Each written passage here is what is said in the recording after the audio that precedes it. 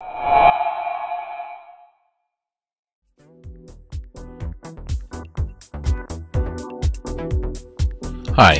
and welcome back to the CG Bros. This is Brother Damien, and this is part 2 of the series, showing you how to take an nCloth simulation done in Maya and use it to create a fire simulation using 3D Studio Max and FumeFX. In part 1, we left off after creating the FumeFX volume and positioning it on the flag. Let's continue on. We'll start by setting our playback range to 300 to match the output range. Let's also set our timeline to 300 frames as well. Here we can set the data channels that we want to export. When I hit the Set button, it opens up this dialog which allows us to choose what channels are included and excluded from the simulation. You can also see that what your cache file size will be per frame as you select them. We'll leave these at the defaults for now. Now, we need to create an association or linkage between the flag mesh and the FumeFX volume. We'll do this by creating a FumeFX helper from the Helpers menu. Come over to the Create tab and over to the Helpers icon and hit the drop-down. Select FumeFX and under Object Type, select Object Source, as we're going to use an object, the flag, as the source for the fire. We'll cover the other object type sources and how to use them in another series. Drag an icon into the scene. This icon is just a visual representation of this association and tells the FumeFX volume what mesh-based source to use as an emitter. You can think of these object types as emitter types, different kinds of emitters that have editable attributes. First, we need to link the flag object to the object's source. So hit the Pick Object icon and select the flag mesh. You should see it load up in the objects list here. We'll keep the defaults for now. Then we need to tell the FumeFX volume what source or sources to use. Select the FumeFX volume and come up to the Modify tab and go to the FumeFX UI and over to the Object Source tab and hit the Pick Object icon and select the source. You should see it load in the objects list. Let's open up the preview window so we can see our simulation as it runs.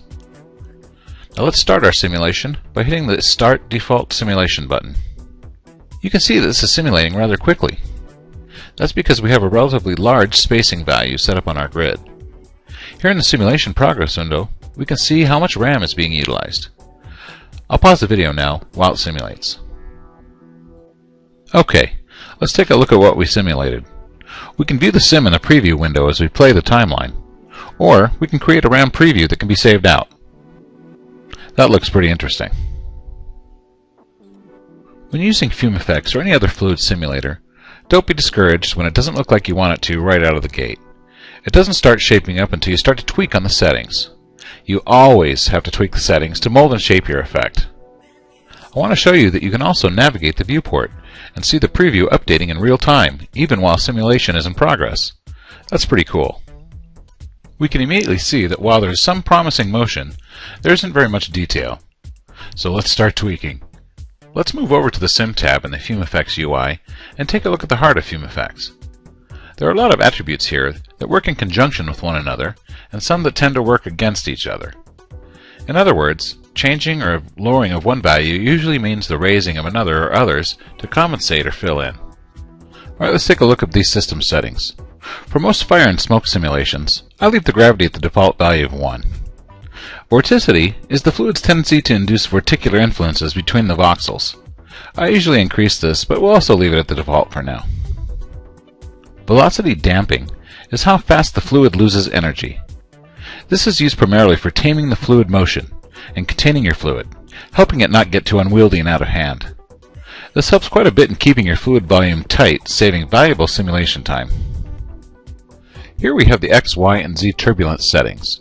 These are locked with this button, but you can unlock it and set them separately, but I usually keep these locked together. These settings are the strength value of the turbulence for the FumeFX volume. Let's set the initial turbulence setting to 0.3. I've learned over time that a little goes a long way when it comes to applying forces to simulations.